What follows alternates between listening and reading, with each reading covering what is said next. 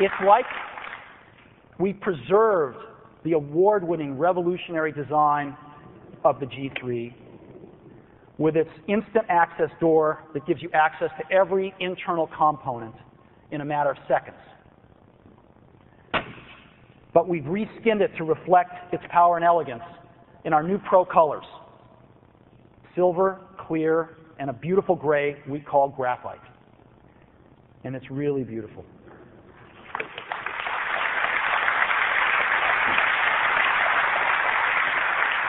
And it is. Let me show you some slides of that.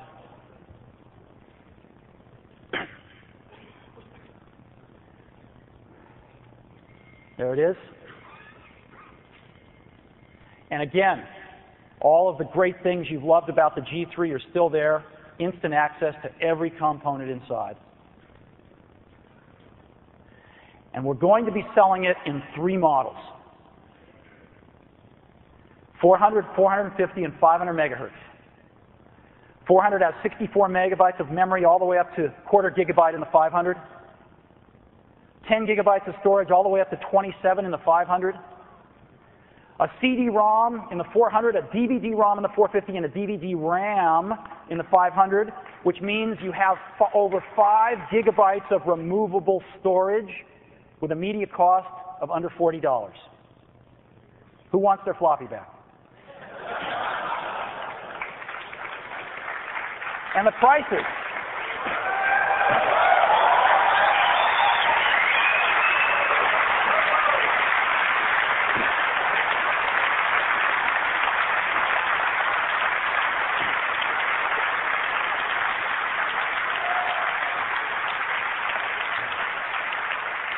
Our engineering teams have been working hard.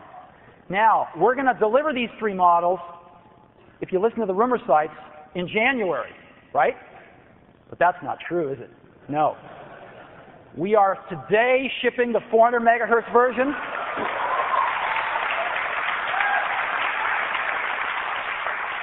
After we get a batch of them off, in a few weeks, we'll start shipping the 450 megahertz version, and a few weeks after that, we'll start shipping the 500 megahertz version. So we are hitting the ground on these things substantially sooner than anyone had predicted. And again, our engineering teams have been working their tails off to bring these things to you because we think they're so cool, and we want to get them in your hands. Now,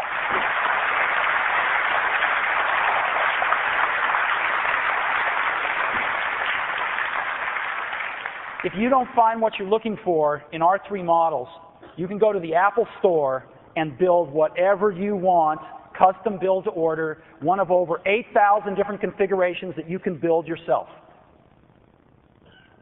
So that is our new PowerMax G4.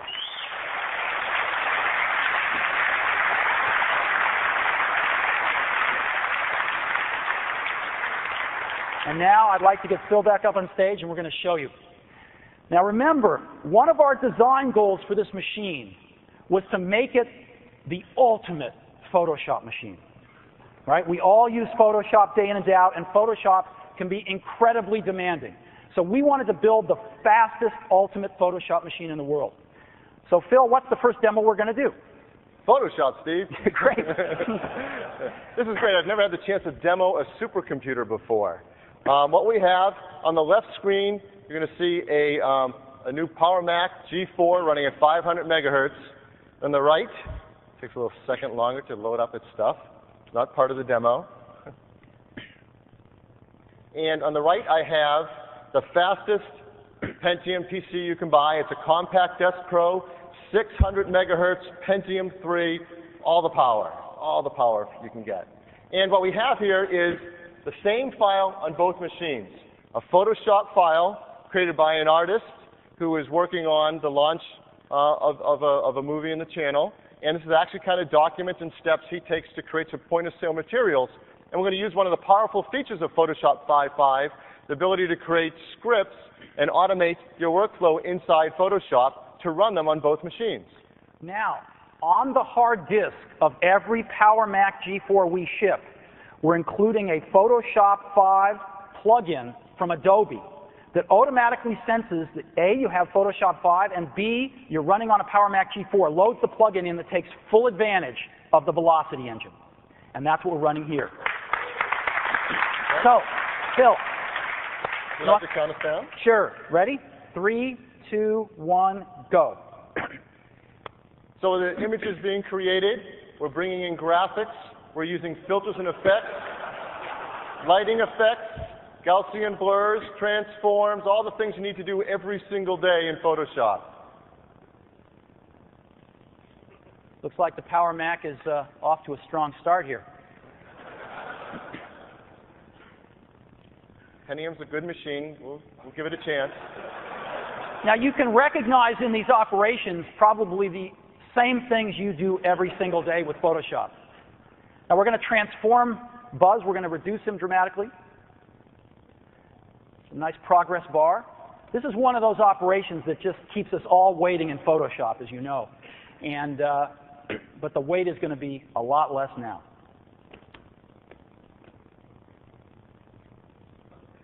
All right. Let's see. Oh, we're done on the Power Mac G4. And the Pentium's building the floor. All right.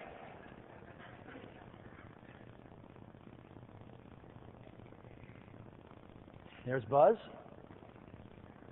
We don't get a progress bar in the Windows version, but we do get the hourglass there. Really doing its work. I wish I could make this faster for you, but now we did everything we could to help it. I can tell you two things while we're waiting. The first one is if you think everything this fall has to do with Toy Story 2, well, you're right.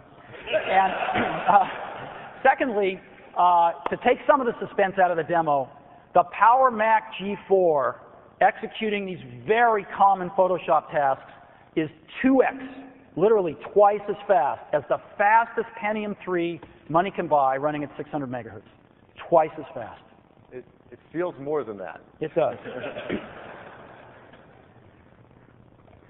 Well, you have to remember that twice your lifetime is 2 lifetimes, so it can add up.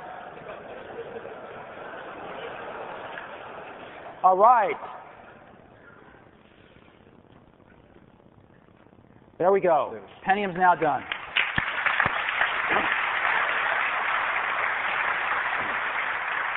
All right. Now we're going to set up another demo for you. And this demo tests memory bandwidth. Remember we said there was 3 times the memory bandwidth on the new Power Mac G4s compared with the G3s? Well, now we're going to compare it again against the fastest Pentium 2 running at 600 megahertz. So, Phil, what are we going to do here? Well, what we have here is a set of actions that don't push the processor, but rather memory bandwidth. It's going to take a 8-bit image, convert it to 16-bit, something you need to do for a lot of operations, go through a number of rotates on the image, finish it, and convert it back to 8 bits to be done into print. Very standard processes that are really very memory bound. This is a standard Adobe test image, isn't it? Yes. All right. Why don't you count us down for bandwidth? Okay. 3, 2, 1, go. All right. We're off to the races here. So it's doing some conversions and some rotates. And the Power Mac on the left is done. And the Pentium is still working on it here. Good thing is it usually does finish. Okay, Pentium is done.